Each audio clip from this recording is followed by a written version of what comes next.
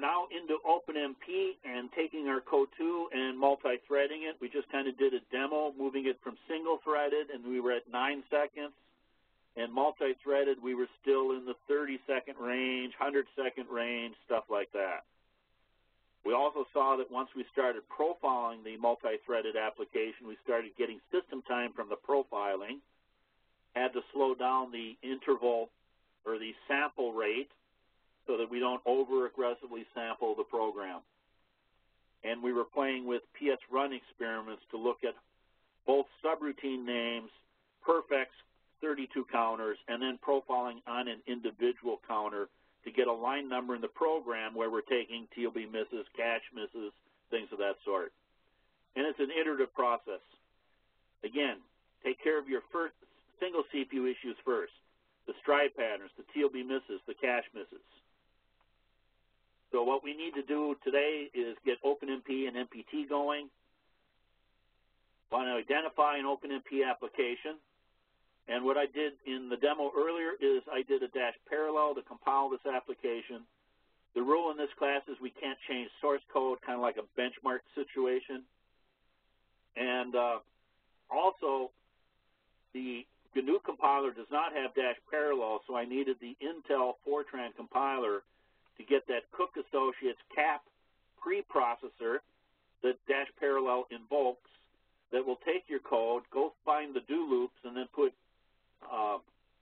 OpenMP directives around the do loops. And then we were using psrun. There are two things I'm trying to identify in OpenMP: barrier synchronization and false cache sharing. And that's where we left off in the prior demo, was looking at those two. I also want to talk about the environment variables that affect OpenMP. And then I was using top and PS-T to see the per thread information. When you're in top and you see %CPU greater than 100%, other than the first time you start, the very first sample when you bring up top is not going to be a consistent sample. It doesn't have a consistent interval. You need to get a second or third interval before you have a confidence interval and stable sampling rate. So if it's more than 100%, I generally look for p-threads and use a capital H in top to find them. So the key thing when I'm multi-threading now is to look for barrier synchronization. We were just looking at the Intel barrier synchronization, which was a yield synchronization event. And there was one point there where I was thrashing crazy on context switches because I set the number of threads greater than the number of CPUs. And then where we left off in the demo just before break was the false cache sharing. So when we are multi-threading, first of all, in OpenMP, there's an environment variable, OMP num threads, that specifies how many threads the parallel region is going to spawn off. But an application might have a library routine to actually hardcode or set that by itself. Also, the Intel libraries by default used to pick the number of CPUs in the CPU set for the number of threads to spawn. But the Intel compiler I got here is actually using the number of CPUs on the system. And that could be real bad. Say I'm on a 2048 CPU system, and I try to go 16 threads wide and just use one blade or one socket. But now my libraries are going to spawn off 2048 threads because that's the number of CPUs it sees on the system. And now you're going to be thrashing on a barrier synchronization problem. You have to explicitly set OMP num threads these days. Now, to take that one step further, the omplace command from SGI automatically hard sets the OMP num threads for you. So you don't have to worry about that if you're in a omplace environment. Now, we'll talk about dplace and omplace last thing today and get into it in detail tomorrow. Now, again, I may say I want to go 16 threads wide and I'd like the thing to be 16 times faster, but that's not possible. There's what's called Amdahl's law that says the entire program is not parallel. You've got serial portions of the program. So there is going to be some degradation in the scaling just due to the serial portions of the program. But the real problem now is we were at 9 seconds, and then suddenly I'm at 36 seconds times 32 CPUs, and within the 20-minute range, we were like 1,200 seconds, which was about 20 minutes of CPU time. When I was single CPU, I was only 9 seconds. So I'm wasting a lot of CPU time on what was called communication overhead, what I've been referring to as barrier synchronization, or a stuck barrier. And Intel MPI is doing a sched yield on a stuck barrier, so we were seeing high system time due to that synchronization attempt. And then the other thing I was trying to find was hot cache lines and find the false cache sharing. So when we left off, I did an experiment that was tracing on the false cache sharing event using that false.xml file to profile on. So both of these things give me poor scalability. Now, interesting to me, Code 2, CLint has barrier problems, but last I looked, XD read and state had false cache sharing problems. Both of these events, both barrier synchronization and false sharing, are going to get worse as your thread width gets worse. So what you're trying to do is get rid of any of that false sharing or barrier problems. So multi-threading techniques. I kind of put it at two ends, what I call tightly coupled applications that are latency critical, and then loosely coupled applications that are not latency critical. Now, in a OpenMP environment, this is only single system aware. OpenMP does not go across a cluster. There is a cluster OpenMP, but we don't endorse it. It does not perform very well.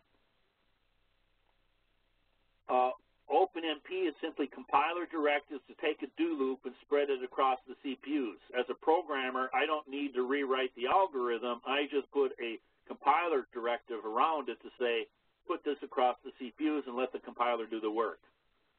Even easier is what I'm using, auto-tasking, and I do a dash parallel and say, you figure out which do loops to make parallel.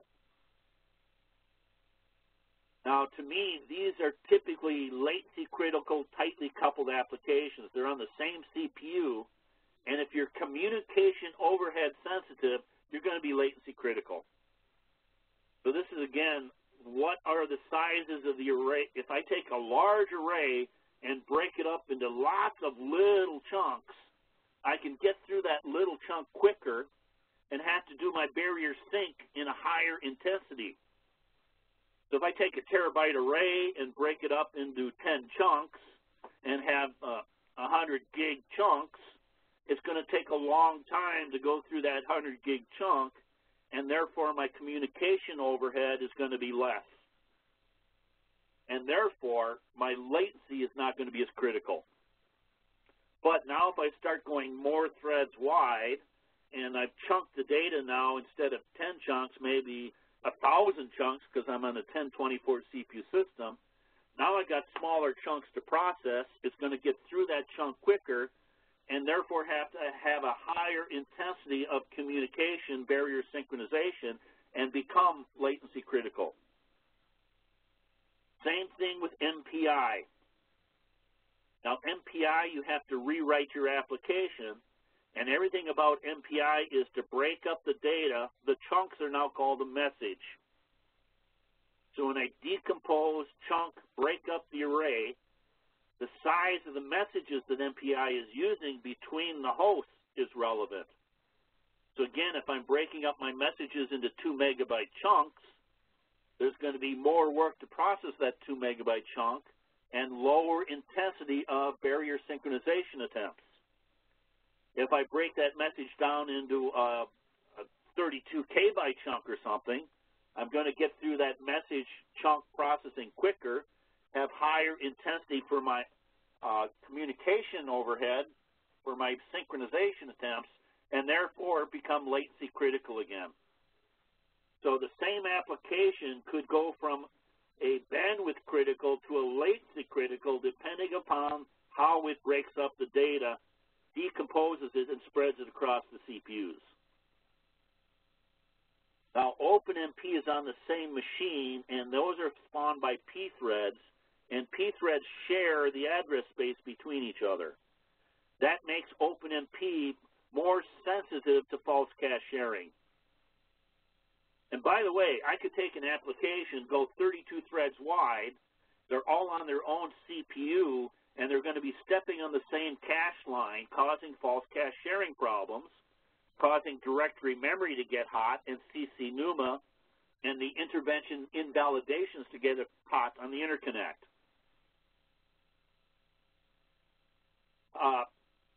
So OpenMP is going to be more sensitive to false cache sharing.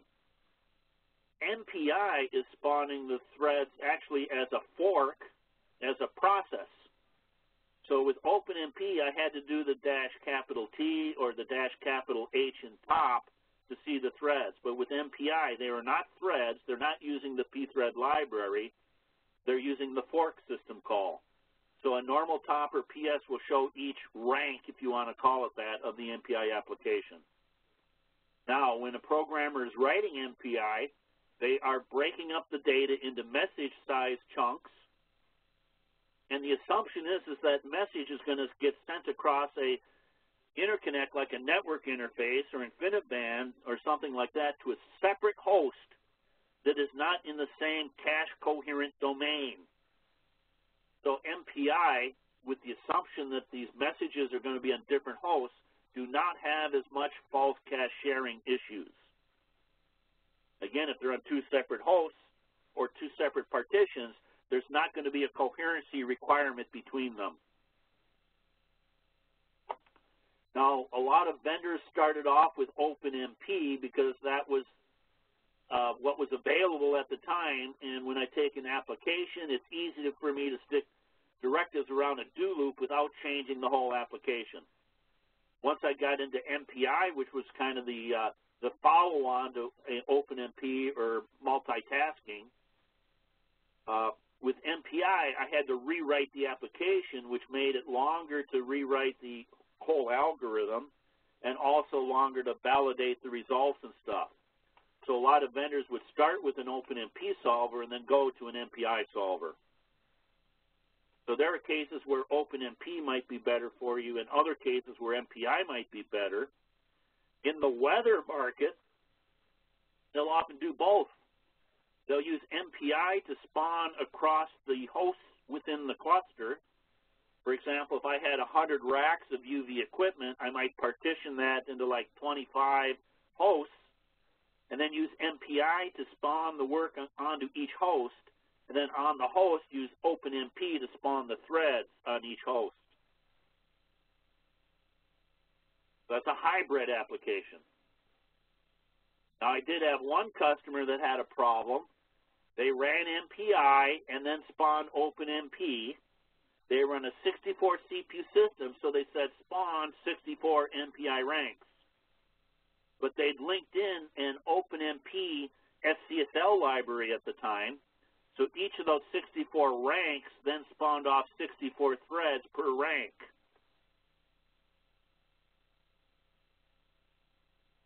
Hang on a second.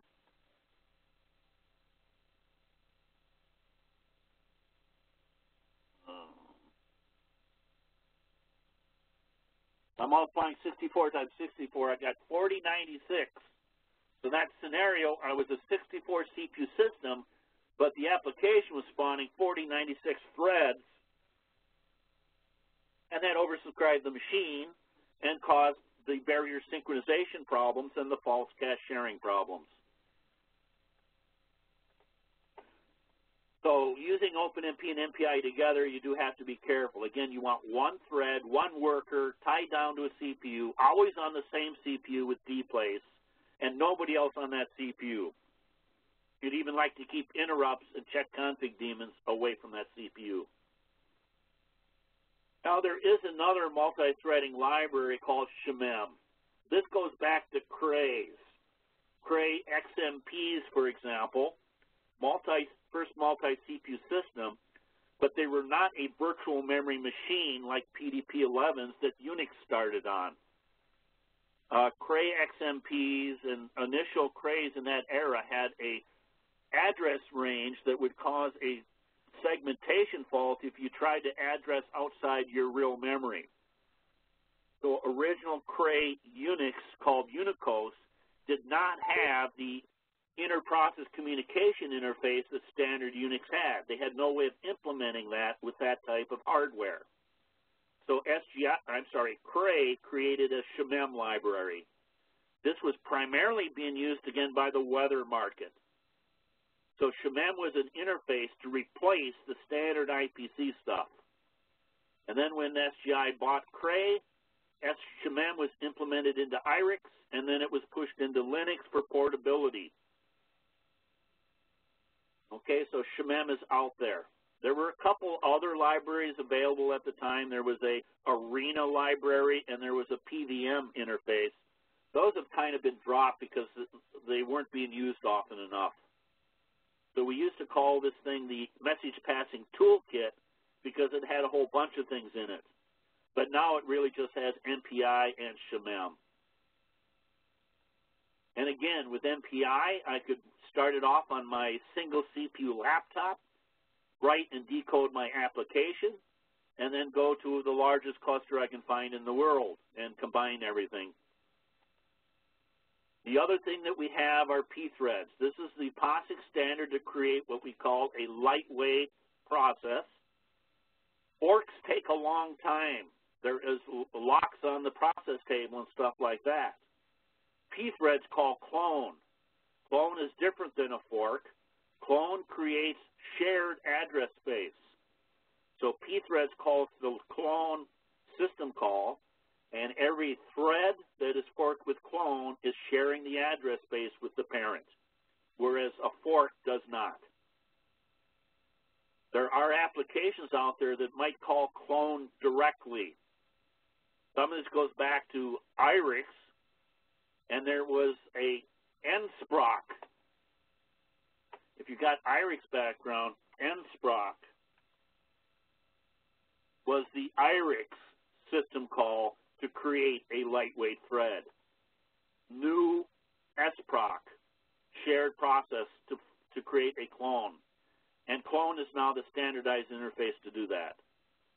Now, we had applications in IRIX that got ported into Linux that were still using clone instead of using a pthread interface. Specifically, I'm thinking of ANSYS and Abacus. So there are a couple of SGI versions of those applications that call clone directly, which means they don't have a library interface in between where environment variables could get picked up on. Now, the person that maintained those applications left SGI a couple years ago, and I don't know how many people actually have apps they're calling clone directly anymore. What they're trying to do is get rid of extra layers in the application.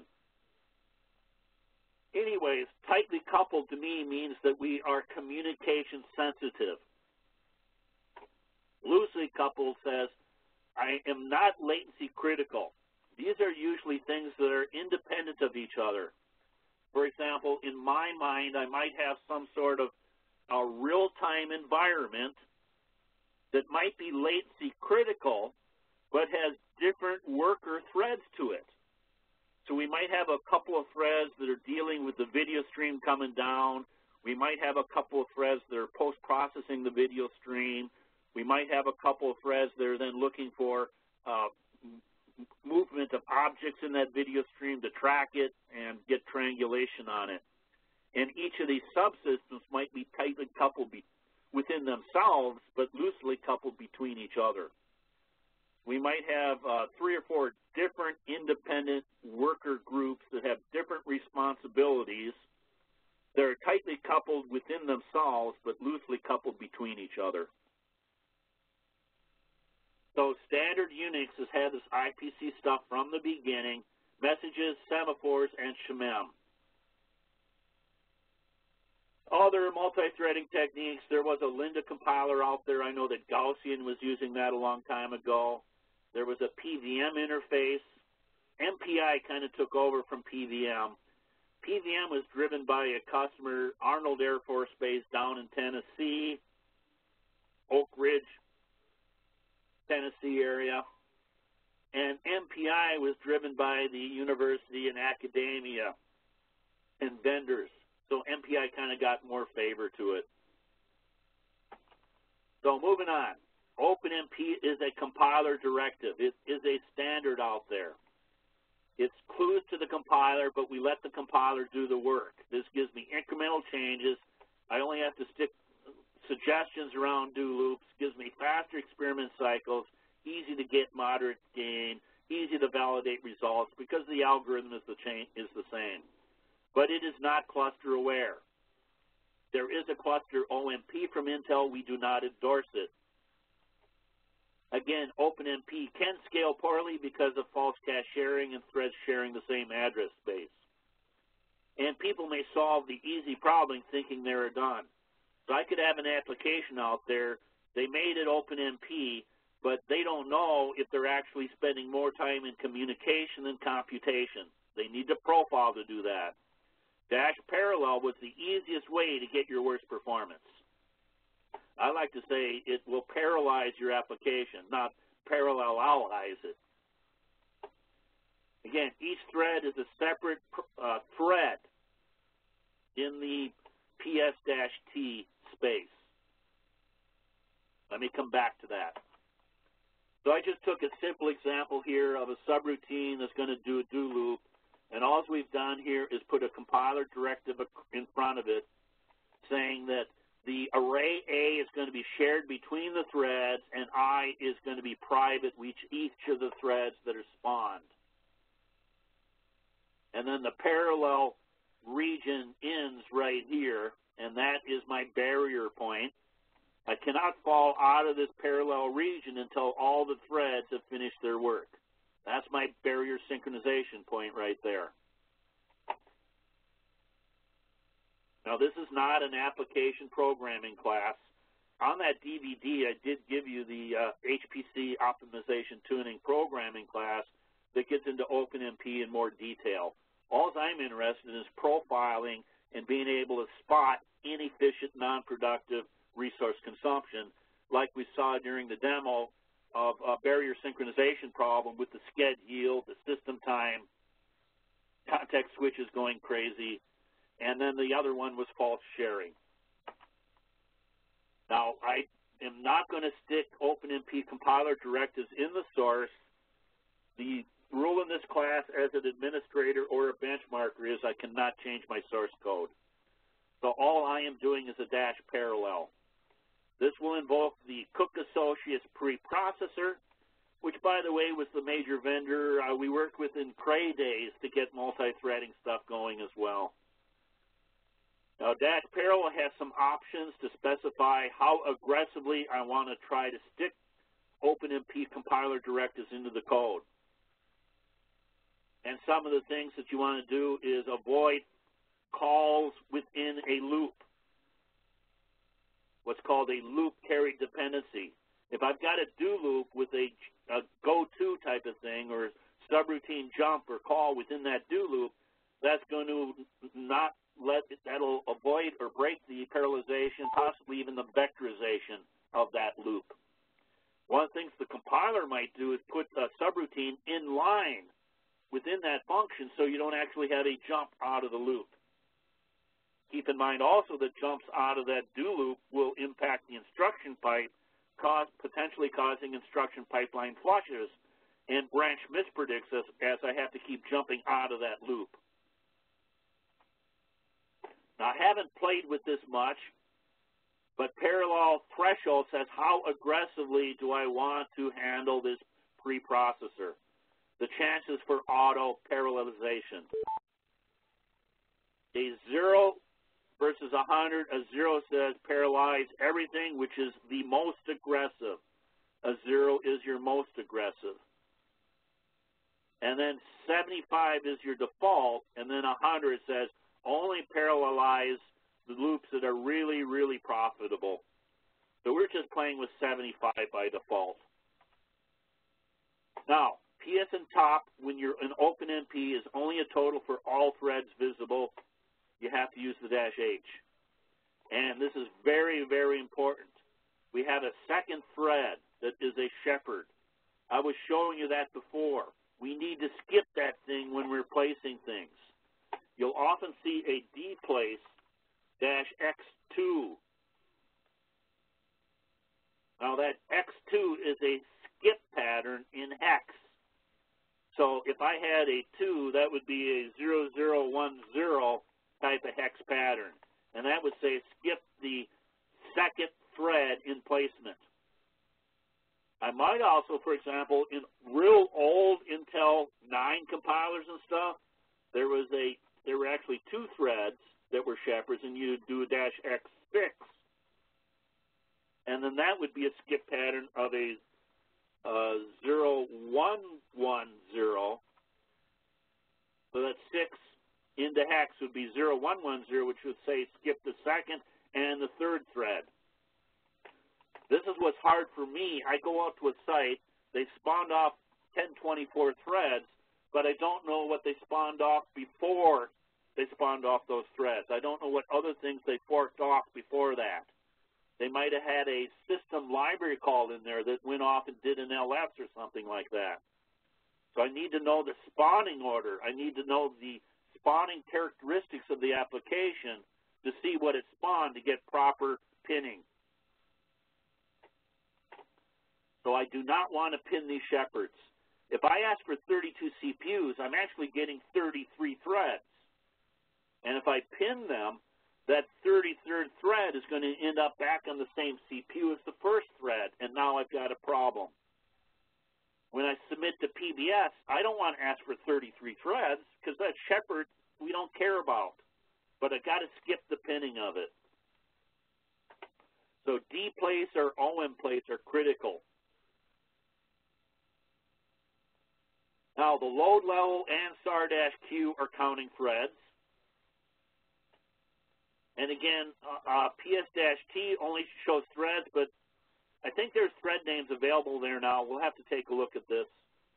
And there is an entry for totaling all the threads together as well. I'd like to go off and share my desktop here.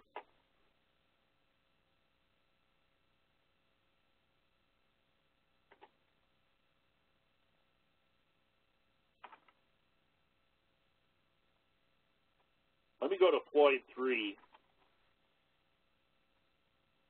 only because it's got more CPUs.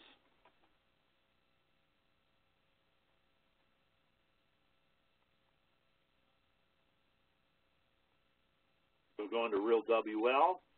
Again, let's do a topology. So I've got 64 CPUs here. I'm going to do /code to MP, except I've got to load the library, so it's complaining. Module load Intel, see if that's there. Module avail. Again, this system did not get fixed yet. I want to fix that right now.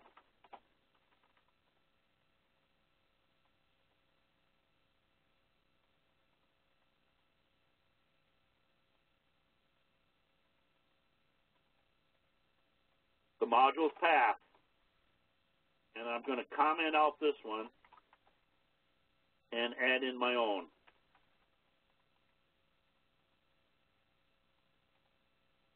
By the way, one of the reasons that I put it into /SW instead of /opt is I like to keep my asynchronous unbundled products on a separate disk, separate partition, so that if I have to reinstall my golden root, I don't have to reinstall all my other products. Now, we used to use /opt, but the problem nowadays is that the OS is putting things into /opt.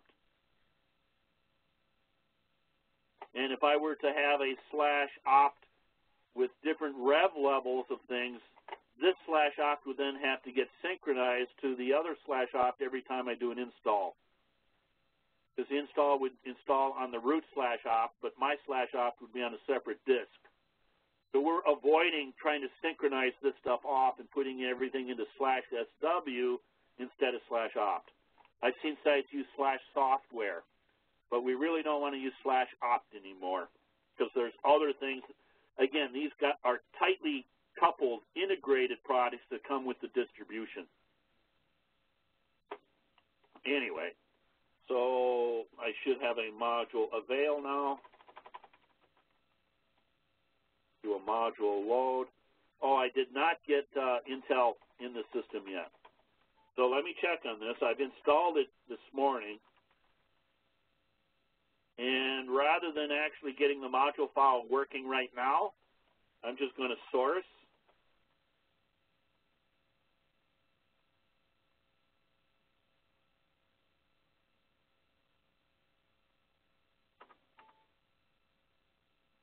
And let me just source this one right here, see what this gives me. It wants the architecture type. Let me do a set rep library.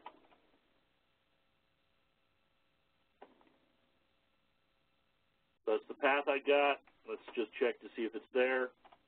And we do have the lib.i.omp in there. Any questions right now? So I could go back and fix that or create a module file. I'm just trying to save time right now. No questions?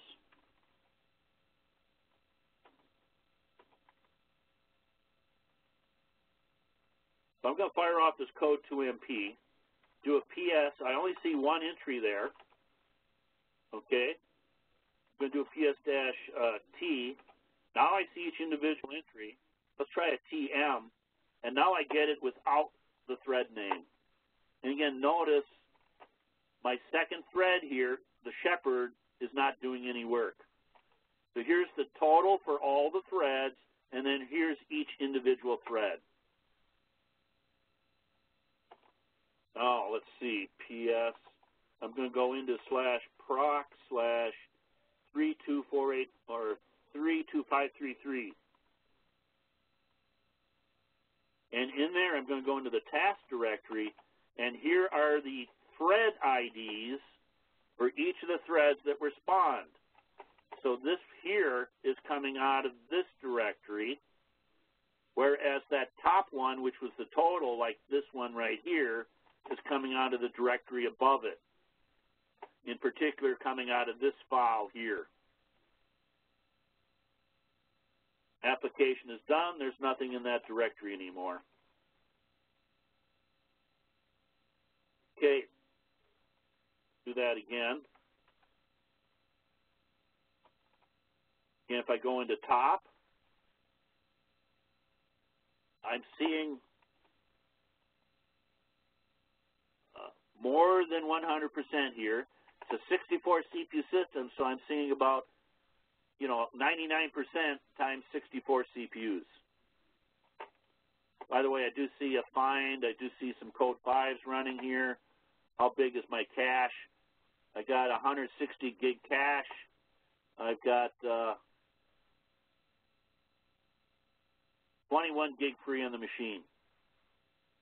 I want to check something here. path/proc/mem-info. So my slab is rather big right now at 143 gig. Not so good.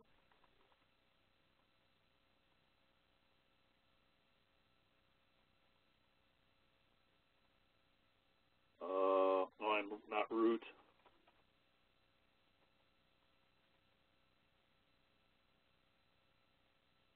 And I have coded this machine and changed slab ratios to allow me to get a bigger slab.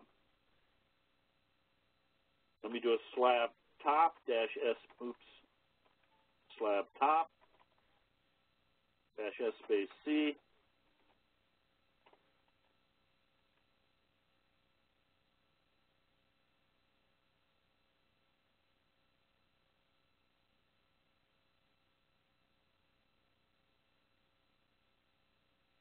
While we're waiting, there's my slab. It's all XFS directories. There's a buffer head in here as well. Let me go back what we had here. Buffer is not bad, 350 meg. No dirty, no write back. I'm hoping to get time. One of you had a question about DF and DU being different. I hope to get time to do that. But let's see here. Shemem is also real small. So remember, if I look at my cache field here, cached, what do we got? Hang on, get out of there. The cached field was 17 gig. And when I bring up top, I have 157 gig. So remember, it added slab into that.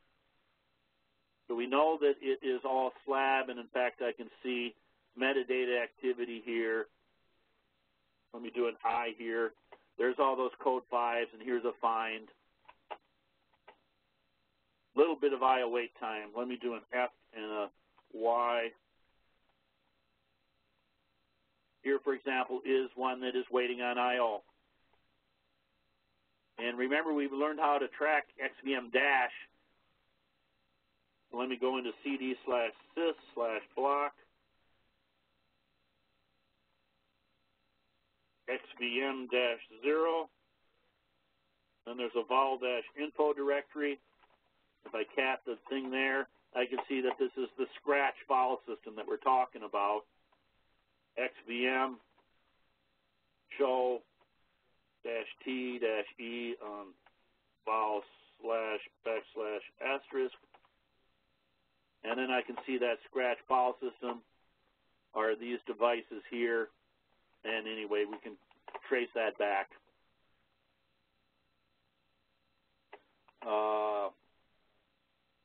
Where was I?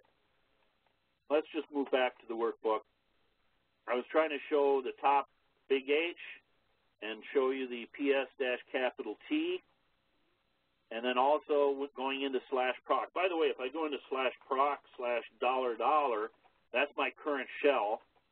If I do more on stat, the stat file, there's the PID, there's the process name, there's the state.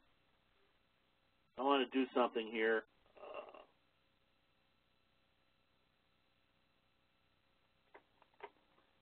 If you're interested, I don't know if you have a hard copy here or not. I want to go to the application memory module.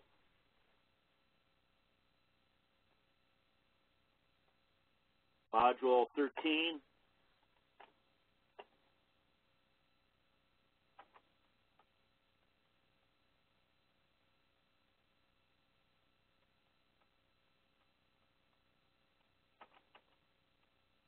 Yeah, there it is there. You look at page 1337 of the workbook.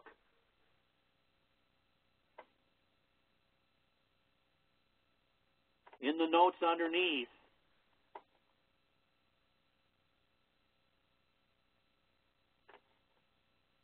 it goes through and describes each of the fields.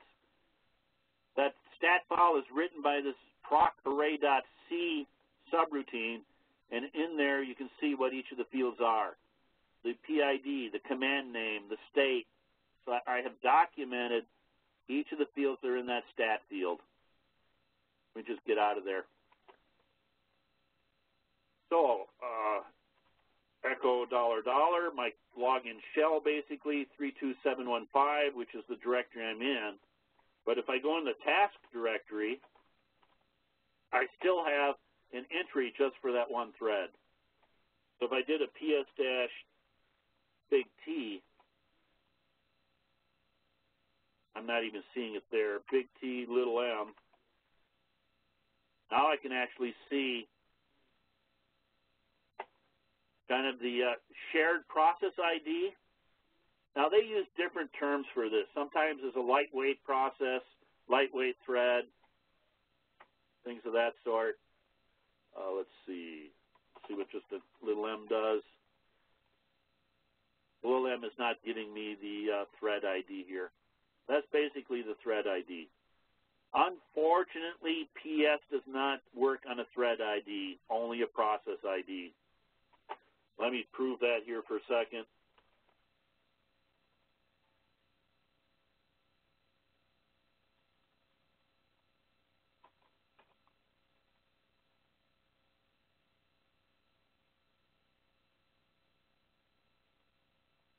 So in there, I'm going to go in the task directory. So here's all my tasks.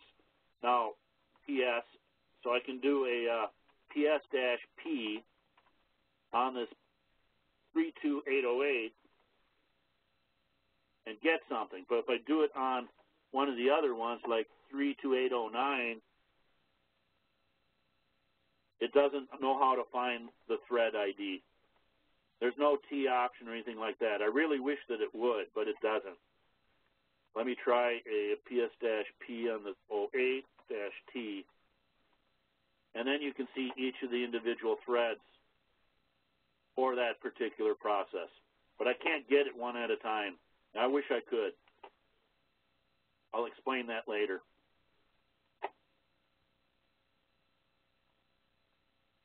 Any questions right now?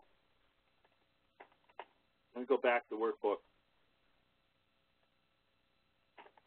So I was trying to show you a little bit. We're going to come back to that extra shepherd there when we get into dplace.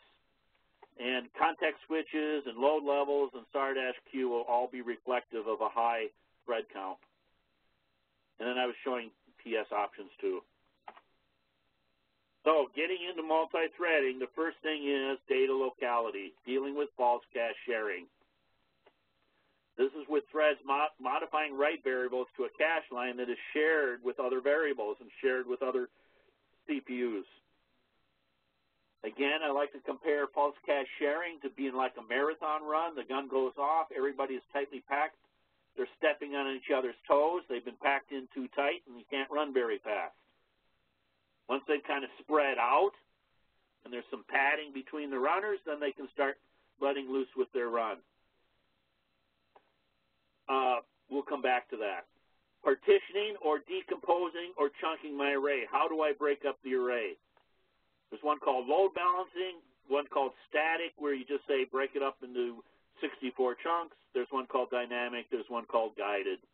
I'm not going to spend any time in that area. That's an application tuning or application programmer issue. The other one is thread scheduling. How many threads do I spawn? There's static or there's dynamic.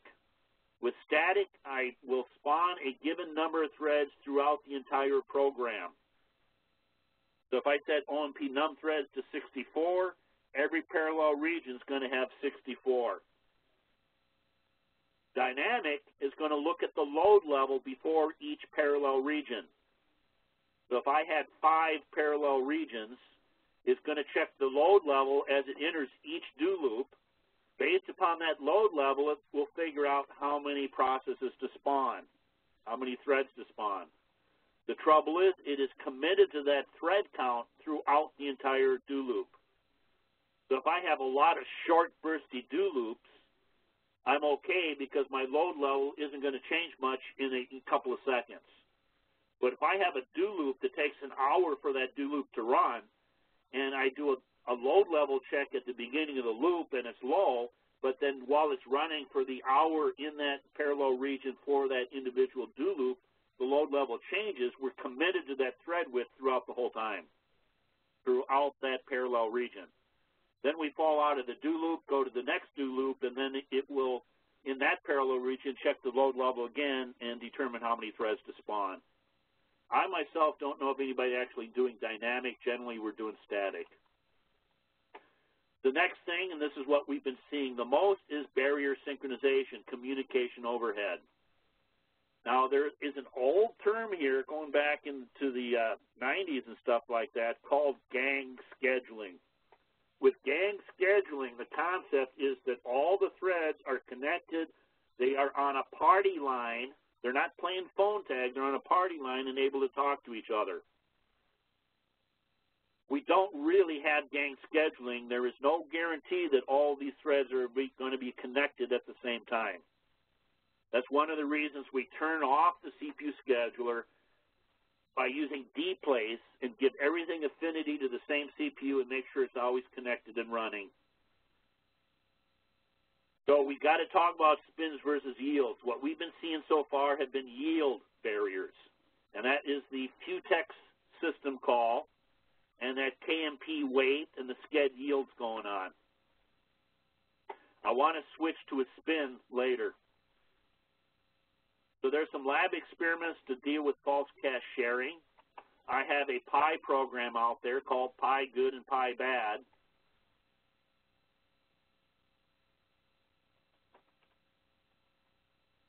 To demonstrate that. And then I'm just using the code 2MP for the communication stuff. Now the last thing we need to deal with, and this is going to fall into tomorrow, is data and thread placement. So tomorrow morning I want to wrap up with a PBS CPU set environment using dplace and lock everything down.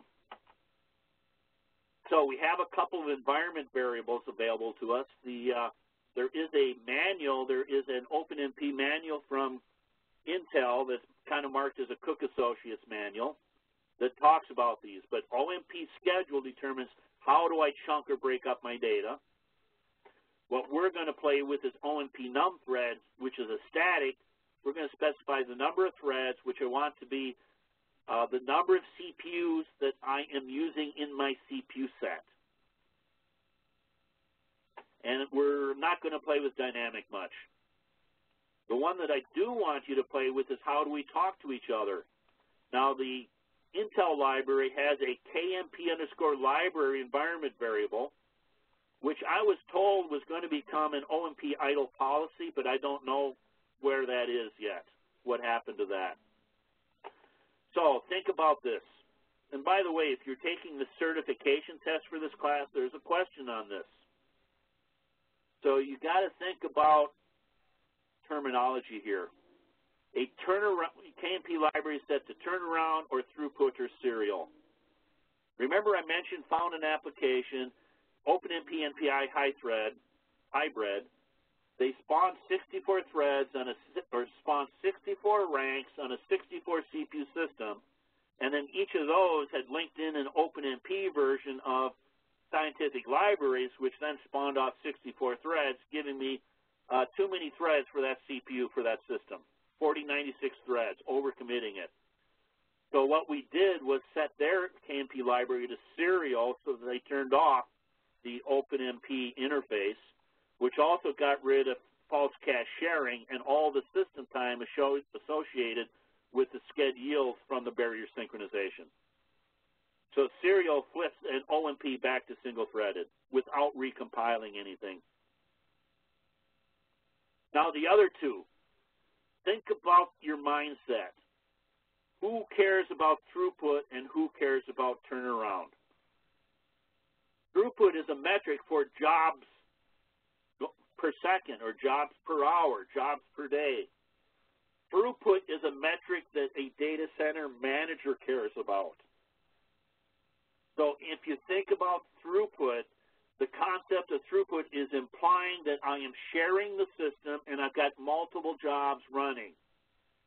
So in that scenario, a throughput situation, which is the default, we are automatically going to do sched yields.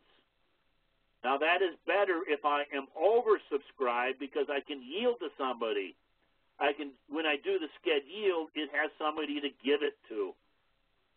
So in a job mix situation, multiple jobs running, when I am in throughput and doing sched yields, I need somebody to sched yield it to.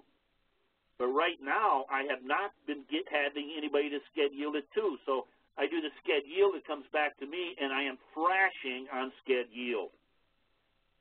So because I don't have anybody to give it to, I'm getting high system time. Turnaround is what the end user cares about. Me, I don't care about jobs per day. I just want my job turnaround quick. So in a turnaround situation, the implication is that I am undersubscribed. In other words, it is not a job mix. I have nobody else to share the CPUs with. So then you are in a spin situation. And that's better if I'm undersubscribed because I'm not going to spin on a barrier.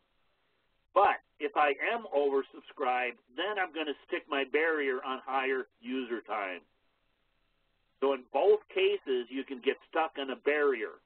But one will show up as system time, one will show up as user time. Now, there are two other things going on here.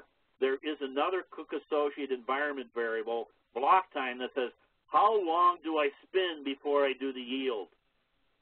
So if I increase block time, my sched yield intensity would go down, and now I spend more time in spins than in yields.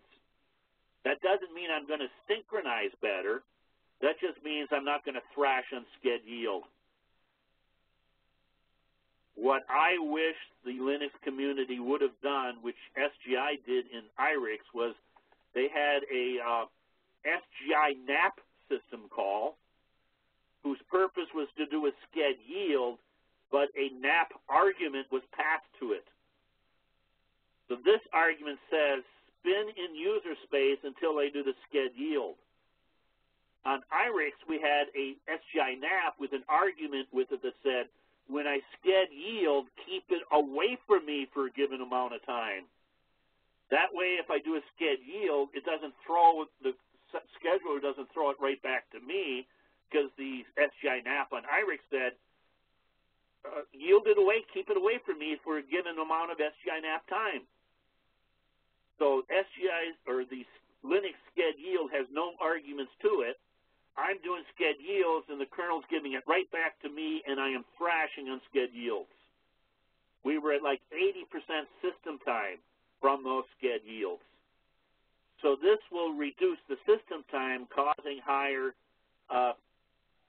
user time on the spin. Okay. Now, the man pages and stuff say that the default for block time is about 0.2 of a second. I see sched yields at a higher intensity than that. I don't believe that it's a 2-second default. False cache sharing. Again, I was trying to get into hardware events. And also, there are hub statistics here. So let me kind of get to demo here. But here I ran my program with a psrun -p to follow threads. And here's what we were seeing. CLint is no longer top of the list. I've got all this KMP library routine stuff, and I might even have high system time from it. So that is what barrier synchronization or communication overhead looks like. I want CLint, my worker, to be at the top of the list, not this other stuff. So, barriers. What sticks barriers? Two things, thrashing and contention. So a thrashing is non-productive resource use, like thrashing on swap, thrashing on cache, thrashing on TOBs. Thrashing is going to cause extra work for some threads and cause them to straggle or get left behind. They can't keep up with the other threads. So one of the things that can cause a thread to get stuck and not running as efficient as the others is NUMA latency. So if I lose my affinity and get bounced to a different CPU and my array is now on another blade, that's going to slow me down. Think of gang scheduling, acquire, they're all in unison, they're all connected and disconnecting, context switching as a group and stuff. But if I lose affinity and my latency causes my 9-second program to go to 16 seconds or something, I'm not going to be able to synchronize very well. Another thing that can happen is the data could be initialized different than it's post-processed. So I had a case where the application would zero out the array wrong in a single-threaded fashion, and then when it post-processed the array later, the initialization was not parallel aware, it was not node aware, and then my thread ended up going across the interconnect to get to the portion of array that they were looking at. I'd like to do something here. I wish that I could do this on Linux or on our latest systems here.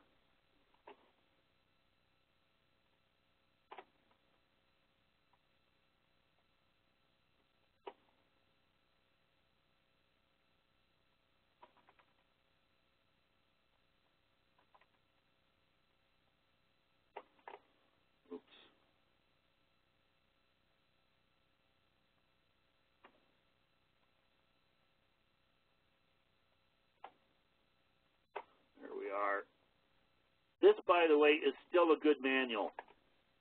This is for origin tuning and optimization, but about 60% of it is still very useful and valid for basic tuning concepts. But I wanted to go to something that's in here. I think it's this one here. Let's see.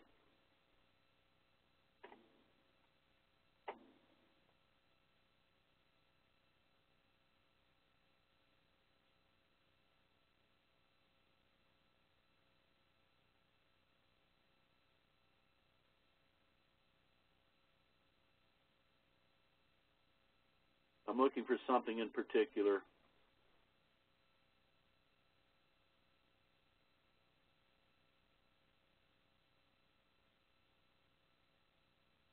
I guess it wasn't in that one.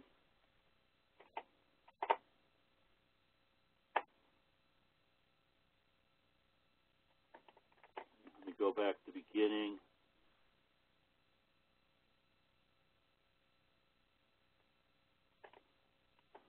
List of figures.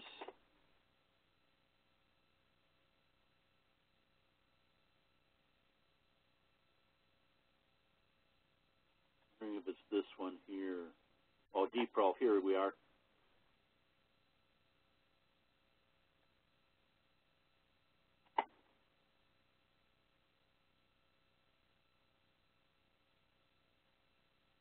This is what I wish I had was dprol on Linux. Here we are. So what I'm talking about is when I multi-thread, I want that thread to access memory only on its node. Now this is just proof of concept. So IRIX had a dprol command, and each one of these X's here was a memory reference. Not the allocation, but the references later. And we've got 4 threads, and all 4 threads are addressing the entire memory address range of the process. This one, then, they were able to properly pin and place things such that each thread had its own area, and you can kind of see how the different threads are interleaving across things. Now, there's still going to be a common area that everything is going to for global variables and stuff like that. But this is showing a good example where the initialization and the post-processing are node-aware, and each thread is basically addressing memory on its own node, and we don't have every thread addressing every node.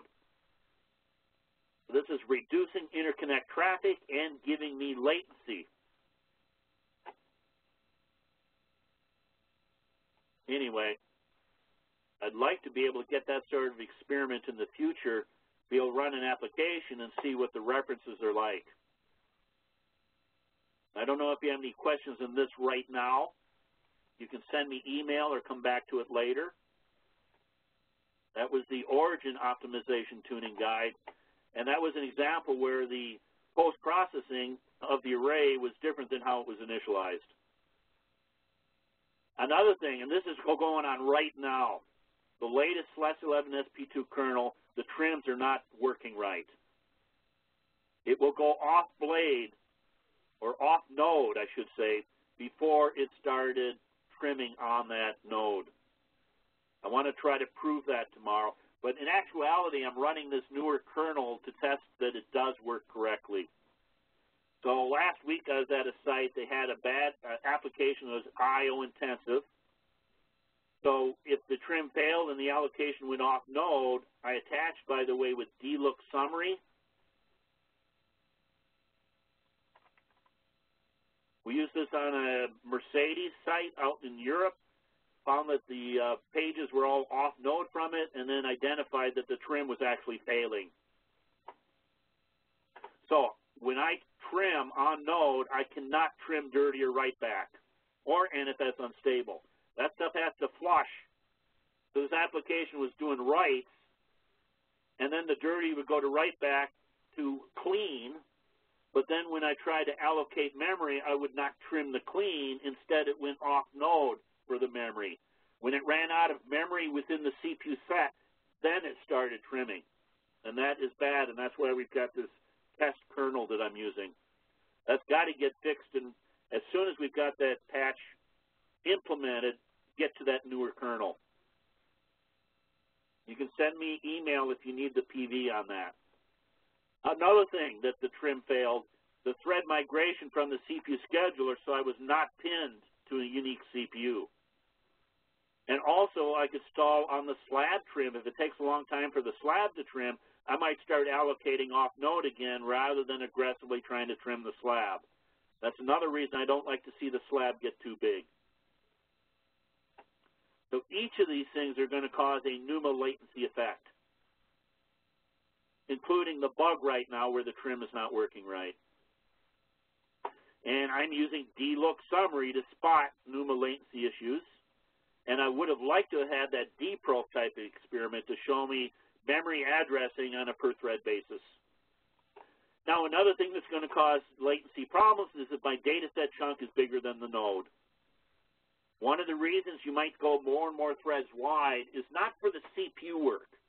I might not be going from 64 to 128 to have 128 CPUs on it, but the issue now might be that breaking the array into 128 chunks instead of 64 chunks, that the portion of the array that chunk now fits on node, or even better, now fits on socket, on core.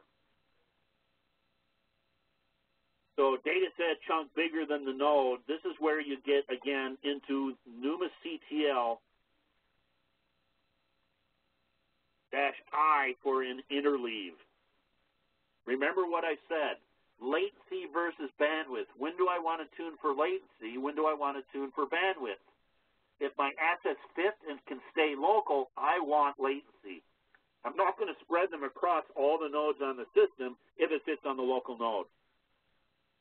If it doesn't fit, like I'm saying here, then I want to consider interleave. So my original story, which is faster, Ferrari School Bus 747, I said, I don't like the word fast. There's a latency orientation. There's a bandwidth orientation. Once I understood my payload characteristics and said, do my assets fit, then I can make the correct decision about what I want to do. Now, the default is first touch. But if I've got a single-threaded application that is, say, 128 gig in size, and it's not going to be able to hold that data on node, then I'm going to start interleaving or round-robbing it. Any questions? So that's one thing that we're constantly looking for is NUMA latency issues. And remember I mentioned perf and the hardware counters. There is a hardware counter event that says, scrap my address every time my latency exceeds a certain threshold. I've never actually used or played with that one.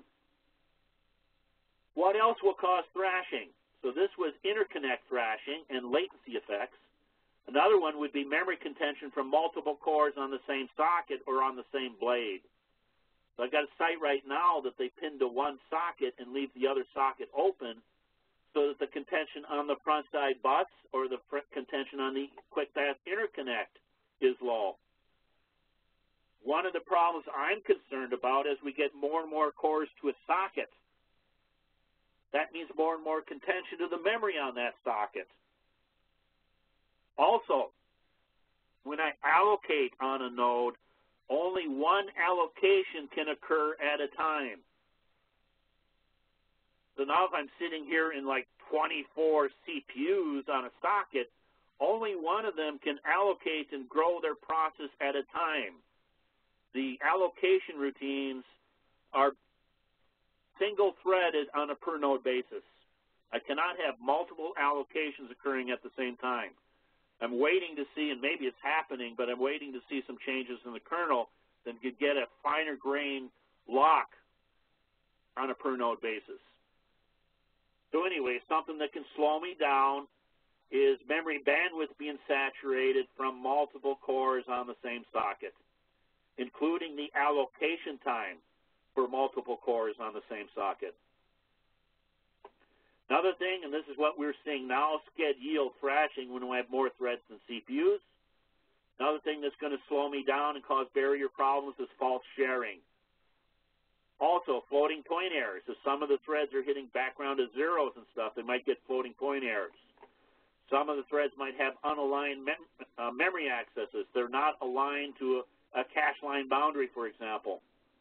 Or another big thing that can slow me down is if I am going across the interconnect to get the data that's on another node, the NUMA link itself could be busy and have high contention from, for example, buffered I/O.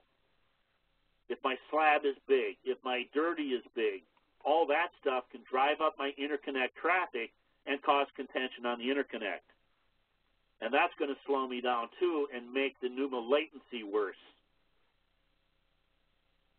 So this is kind of my checklist for things that cause a thrashing type of event. Any questions on this?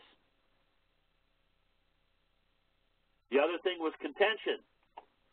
So for contention, I don't want other things on my core, on my CPU.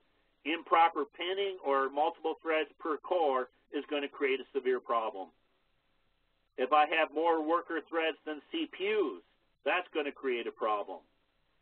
If I have my MPI run too big, that will stick my barrier. If my OMP num threads is too big, that's what we were seeing a little while ago as I was thrashing on sched yield. If my MPI linked in OpenMP and you get NP times N CPUs in the CPU set, I've seen that at sites a lot. Multiple threads on a CPU, that's kind of the same thing as what we've got here. But some of those threads could be interrupt handlers. Some of the threads could be K-swap-D. If I don't have any pinning, and then the CPU scheduler has placed things or migrated things in a bad way. If I have bad or wrong pinning, one of the things you need to really worry about here is KMP affinity. If you're using dplace, you need to do a KMP underscore affinity equals disabled, and then you can do your dplace -x6 code 2MP. Dplace and Intel pinning do not work together. I don't know if you're making notes, but if I leave KMP affinity off, I mean don't turn it off. If KMP affinity is enabled and I try to use dplace, they'll be all on the same CPU. That will put them on the same CPU. False cache sharing will go away because they're not running concurrently. If I pin all my threads to the same CPU, you won't have false cache sharing anymore because they're all on the same CPU. They can't be modifying a cache line concurrently. So you got to watch for that. And some of this is going to come back to tomorrow morning when we get into dplace. Also, other workers, shepherds, things like that, things that fork. We need to worry about those. Other contention factors, the operating system noise itself. We use we use a boot CPU set to create a compartment for all the check config daemons so that all that OS noise is just on the 0 socket. The flush daemon popping up could be noise. K-swap-D doing trims could be noise. Even interrupts coming in could be noise. So I'm kind of done here. There's a little piece here about POSIX threads. This POSIX came along kind of after OpenMP and MPI.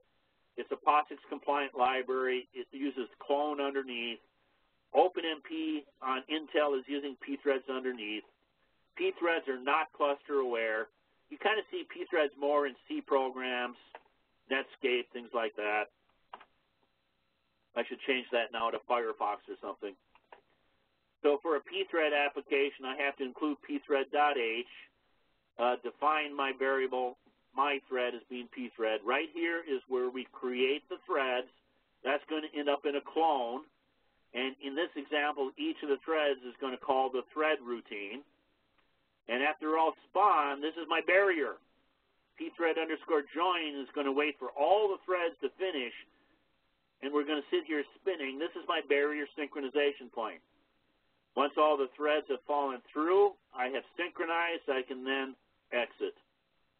And all this thing is doing a hello world. So, summary, 4 main multi-threading techniques, OpenMP, dash parallel, and then MPI. I'm going to take a break, and then we're going to come back to MPI. And also pthreads. I have to worry about shared memory address space. Virtual sizes get bigger than what is really used because each thread has to be able to address into each other's thread. And then I was looking at environment variables. A whole bunch of documents and man pages here. Here, for example, is the OpenMP environment variable. That's the OpenMP manual. Let's move on. So in lab, what I wanted you to do was compile and run that code 2 as a multi-threaded. I also have a pi good and pi bad. I want to use the Intel OMP environment variables and the, that should be a KMP, not a KAP. KMP environment variables. I want you to profile the code with perf and psrun and look for the barrier problem. I want you to be able to figure out how many threads you have and count them and spot the shepherd. And then I want to be able to identify a barrier problem and identify a false sharing problem. So for this one, we're using code 2MP. And for this one, we've got a pi good and a pi bad. By the way, with those pi goods and pi bads, you have to compile them with a -0. If I compile with a default compiler, the compiler will automatically pad my variables to avoid false sharing. These examples will not work in a default compiler optimization. The compiler fixes it for you.